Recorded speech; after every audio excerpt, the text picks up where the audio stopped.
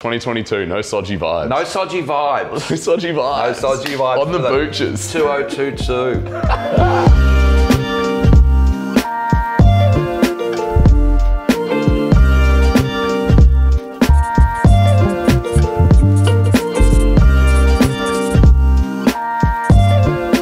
Welcome to another episode of Comedians in Bars Getting Blind. This week we are joined by Lawrence Mooney, stand-up comedian and winner, according to Wikipedia, of the 2011 Melbourne Fringe Best Comedy Act. And at about 9:30 that night, I gave birth to a small German boy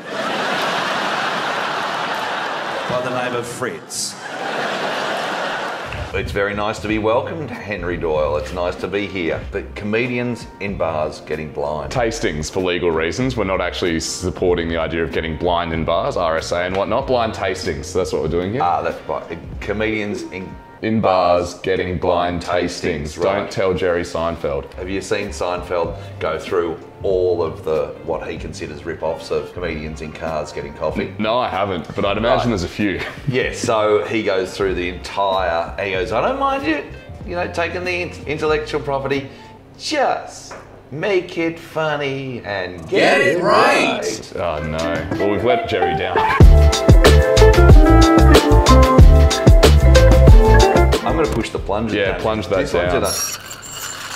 This one is in a coffee plunger. French press. So what we've got is we've got 3 rosés at 3 different price points here. So the cheapest one you can pick up from your local BWS for about $4 a bottle. Right. The most expensive one here is about $125 a bottle, and you're not going to find it in BWS. Yep. And then we've got a mid-range one, where you're going out on a date and you kind of want to impress someone, but you haven't really got the coin to splash out on the 125, around the $40 mark sort of thing. Right. Your goal today is to correctly identify which is which, put them in order. They don't necessarily have to be the tastiest, you just have to be able to taste the money. And taste the money. If you do, you become the king of rosé tastings and you get to wear the crown. Great. Yeah, that's the plan. This is interesting because my wife, I think that I know a lot about wines. Many people do. Mostly men. Ah, yes, big time. And so it's not uncommon for me to be in a restaurant, going out with my wife, and the vigneron, what are they? Sommelier? The sommelier. The sommelier, yes. The sommelier will go, oh, that is an excellent choice. And as he goes away, Lou will go, is that the most expensive wine on the list? And I'll go, yes, it is. Yes, it is. It's a very good choice. Well, you certainly know your wines, Mr. Mooney. But I don't mind dropping, $130 on a good bottle of wine. Must be nice. Yeah, so I hope that I can tell the difference. I hope that you can as well. Where would you like to start? It's your choice. Rosé isn't my go-to. Good. But I have drunk some rosé. Generally, I would probably go for colour in a rosé. Colour? So there's a really kind of like syrupy, rich, malty looking colour. Yeah. That I don't know if that's good, bad or indifferent. That's probably the rosé that I reckon I would normally go for. Familiar with? And this looks like blood orange. This looks like it might just take some skin off. So why don't we start with what I reckon, just by colour, looks like the medium. Let's do that.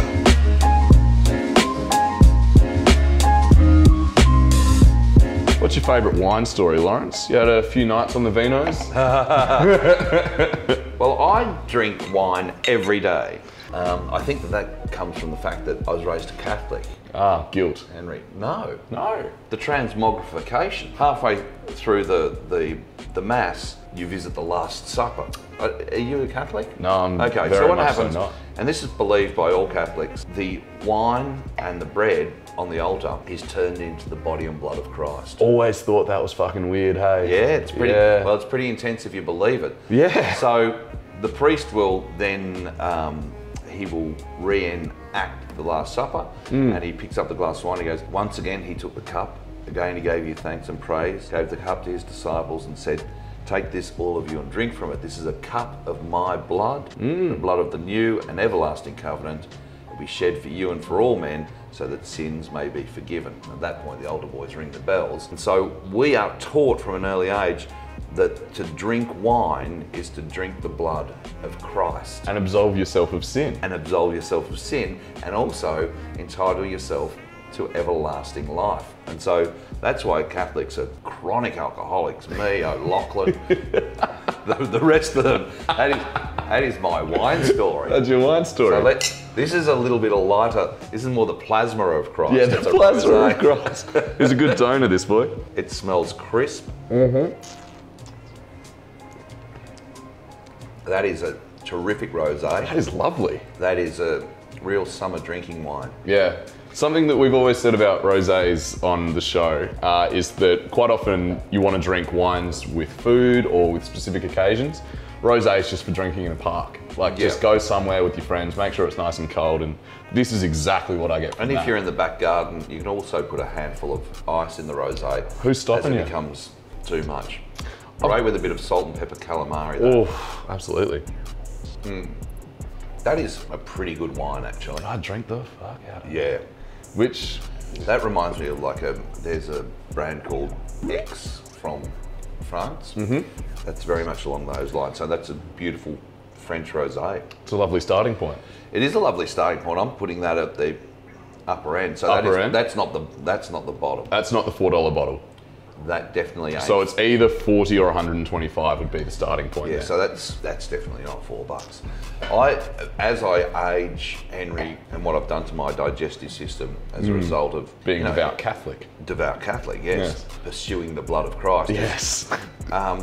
I've given myself some kind of, it's almost like a gut reaction, if you will, to bad wine. Oh, If a bad wine goes in, it sizzles. Okay. And it's like, it's no good, my gut knows. My gut needs a smooth ride. and this is giving you a smooth ride. All right, that's a good starting point. Now, I'm assuming, do you want a spittoon or anything? Or are you happy to drink these wines?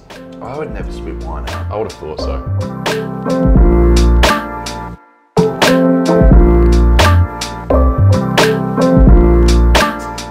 So yes, my favourite wine story is one that I probably just told you. My wife always going, "Oh, Mr. expensive Mooney, you know so much about wine." I was at the Adelaide Test one year, working for Triple M, and Lovely. we were invited to the.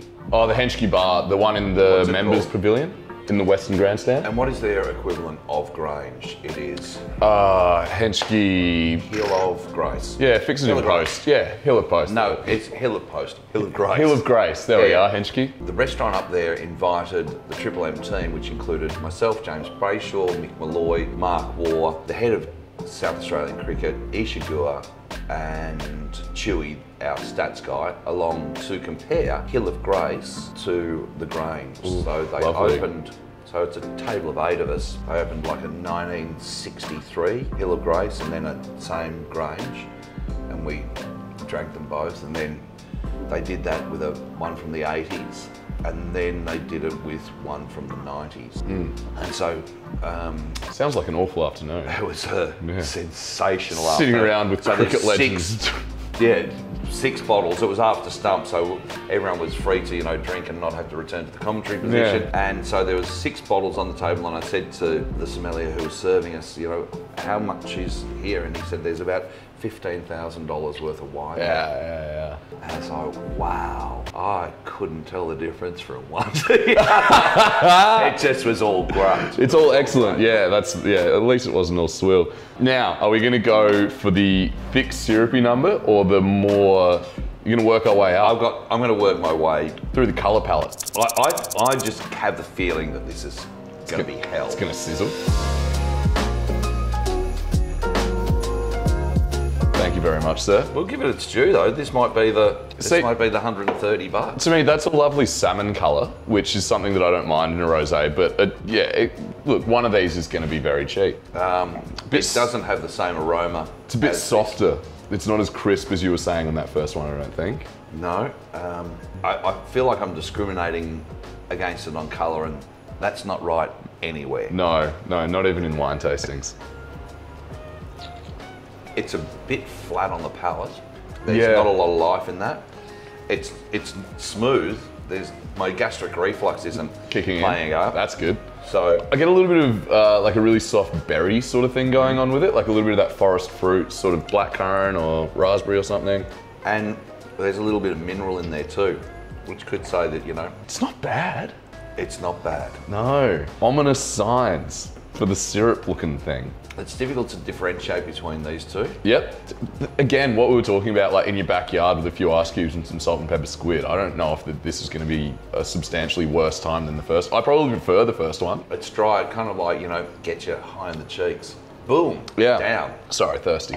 It's a hard day's work sitting around with comedians drinking wine and talking nonsense about having Henschke and Grange with Mark Warren and Ishiguro. Yeah. Talk about a table I wish I was at. That's unreal. How do I It get was a your lot job? of fun. There was a lot of banter going back and forth, a lot of shit slinging, and Mark War has a very, very dry sense of humour, and I didn't really know him before that experience. Yeah. Yeah, we had a bit of a simpatico because he's very wry. And he actually often just wears his baseball cap and his glasses even inside, just like a poker player. And so all you see is the corner of his mouth curl up. So yeah, he would have been, you get the feeling that War Brothers would have really enjoyed their sledging. It was Mark War in slip, and he was saying to an English batsman whose name escapes me. Yep. He goes, "You are the worst batsman in this team." And he goes, "Yeah, at least I'm the best batsman in my family." Yeah, exactly. That's a great one.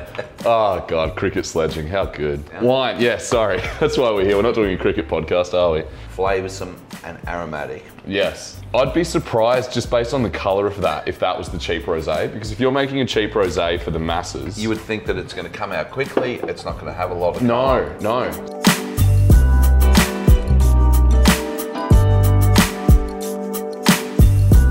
This for you, sir. This doesn't look like right. Oh, look at that colour. That's beautiful. It's a lot nicer in glass than it is in the bottle.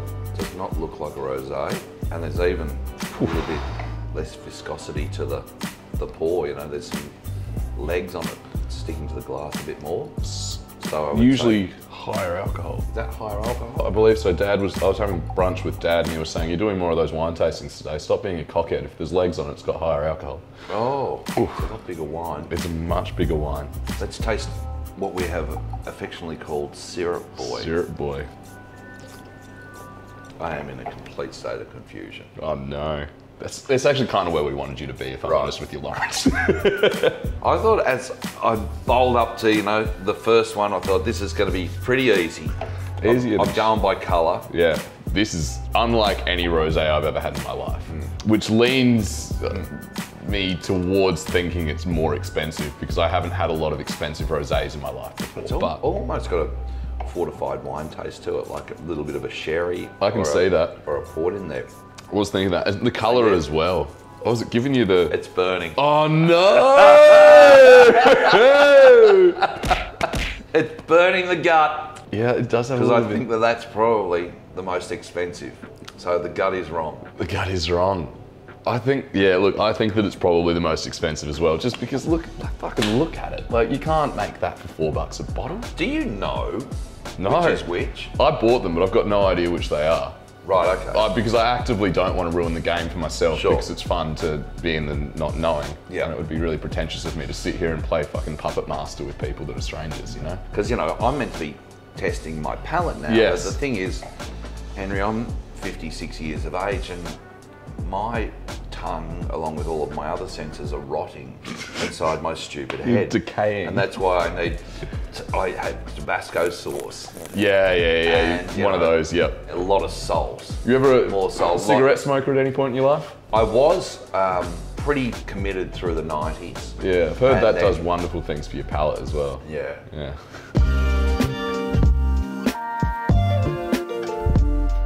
Where are you thinking? Where's your head at? Once that, you know, breaks down a bit and it gets a bit more air, doesn't feel like a rosé, but it is a rosé. It is. I would probably say that that is the most expensive. I'd be inclined to agree with you, Lawrence. This This is a fucking chook raffle. is a barrel shoot. Yeah, absolutely. Throw a dart at the board. I'm going to leave it as it is. Leave it as Most, is. middle, least. And do you know what? If that's $4 a bottle Yep. at BWS, Yep. that's a bloody great buy. And you know what? That's great consumer advice, which is what we're all about here on the channel, you know? Helping Yeah. punters out. Well, there's, you know, for somebody, $130 isn't a lot. Yes. And for somebody else, $4 is a premium. Is heaps. Yeah. Is heaps. Let's start the reveals off with the one that we've come to the consensus that this is the obviously most expensive one. Like, you don't don't trifle with me here. What have we got in the jug? And I've got to say, I also went against my gut. My gut blew up at that. Wanted to reject it, but Wanted to reject it. I think that you're right in the sense that now that it's been in the glass for a second, it's become a lot softer and fruitier and more rosé-like to me. All right, Lockie, what have we got in this jug? Very well done. That's $125 a bottle, Lawrence. And that is Le Puy. Le Puy. So I believe that this is actually... That's a proper bottle of French rosé. Yeah. Rosé Maria. I believe that this is from the Bordeaux region. Right, okay. So you can now say that you've had a rosé from the Bordeaux. And when I was buying this off the lovely Iris, who always helps me out at East End Cellars before these episodes, so you were saying not many people have had a Bordeaux rosé. So welcome to a very exclusive club. Rose-Marie. 2019 was a great year all round in Europe for the vintage. Bronze Age. Since 1610, the Armois family have been pioneering biodynamic growing. So you've absolutely nailed that. That's a 400-year-old. That's almost a health drink. It's kind of similar to kombucha in many ways, I'd say. Ah. Yeah. Or as they say on Bar and Bays, the booch. The booch. Give us the booch, doll. I don't mind a sweet abbreviation. My daughter is 22 and she's a feminist. She's a woman working in that space with women on women's issues. And she said, hey Dad, must have been dicking around about something. And she goes, hey Dad, no sodgy vibes. No sodgy vibes. No time to say misogynist. No time to say misogynist. We're on the clock. How much is that bottle of wine? How much is that? Hey, you've done it! That's the middle class. You've absolutely nailed it. The coronation. Oh, the king of rosé tastings, and that means that this is a $4 bottle of rosé. Which, look, if you're thirsty and you got $4, you are not going to be unhappy with that. Well, that is the Chancellor Co. The light blue bottle's a bit of a giveaway, and that is a great wine. What would this be? This would be Penfolds. Max's Rosé. Which I'm very impressed by. I've drunk a few Penfolds wines before and enjoyed them immensely, but that is unlike anything I've had from Penfolds. That was a good place to start. This was a bit of a red herring because it was pretty nice and very aromatic. Nice. And that is $4. $4 a bottle from your local BWS. And big shout out to BWS, Beer, Wine and Spirits. Beer, Wine and Spirits, and we love them down there at BWS. Yeah. And you've always said that. Well, I used to go to a BWS in Fortitude Valley when I was working on Triple M Brisbane, and I'd go in and the guy would reach for the bottle. It's like, already knows. All right, a bottle of Woodford Reserve. The regular. Fantastic. Well, congratulations. But $132. $125. $125. If you wanted to convert that, that is 26 bottles. 26 bottles of that. And 26 bottles of that for one trip down to the Bordeaux region. The Bordeaux region. It's up to you. That did actually ring the gut bell. Yep. So these two, my gut says yes, yes, not so much. There you go. Do you have anything you'd like to plug? Have you got shows coming up in Melbourne? Or? I am doing the Melbourne International Comedy Festival. It's a return of beauty because I only got a very short run last year, and so it's a show that is all killer, no filler. And also keep your eye out for Moonman Uncut, the podcast, coming to your podcasting platforms in May. Look forward to it, mate. Thank you so much for being on the show today. It's Lovely been an absolute treat. treat. In the street. Yeah, that's actually how Lawrence right and I met. front. Out the front on one Tuesday morning on the way in, and he was looking sharp and chipper on a Tuesday morning during Fringe, as all comedians always are. And you said, like some kind of bloke from a speakeasy, hey, do you want to drink free wine? It's like, yep. Yep. And here he is drinking free wine. Thank you so much for watching, guys. We'll catch you next time, comedians in bars getting blind tastings. Cheers.